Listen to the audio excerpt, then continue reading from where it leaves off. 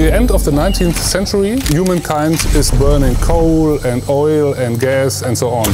During the last 200 years, CO2 emissions rise constantly. The more carbon dioxide we have in the atmosphere, the more the atmosphere heats up. This will cause entire ecosystems to collapse. And causing extreme weather events, floods, desertification of regions. And animals and people will suffer from that.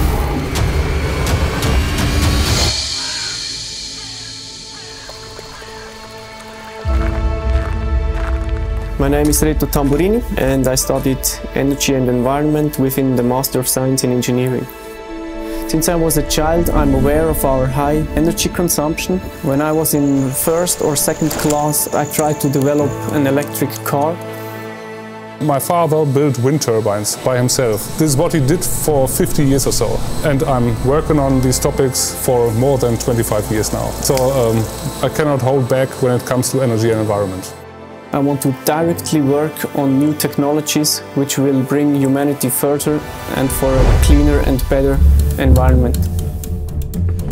Reto and I, we are really terrified by the climate change that is happening all over the place. My advisor and I were screening for technologies to remove CO2 directly from air. I was reading the IPCC report, and the IPCC says that we should plant trees to reduce carbon dioxide. The problem with trees is that they are growing relatively slow. And at the same time, we read an article that microalgae in warm water, given the nutrients, carbon dioxide from the atmosphere and so on, grow like crazy. We thought instead of planting trees, we produce biomass with microalgae in warm water. At the beginning, I was carrying out experiments at home, as my advisor did. We have a close collaboration between student and advisor. In the case of Reto Tamburini, we are really working together, and this is really fun to work with the students, developing new ideas, new products and so on. After those experiments, we experienced that we have to go a step further. We asked Lucerne University of Applied Sciences to support us, and this is exactly what they did. So we were able to build laboratory reactors.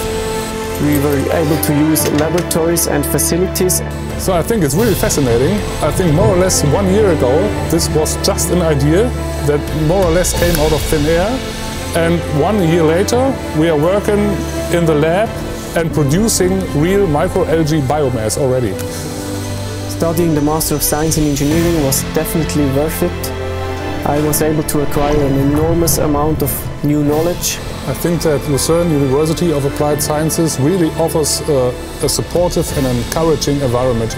If you want to implement real, tangible projects, Lucerne University of Applied Sciences is the way to go.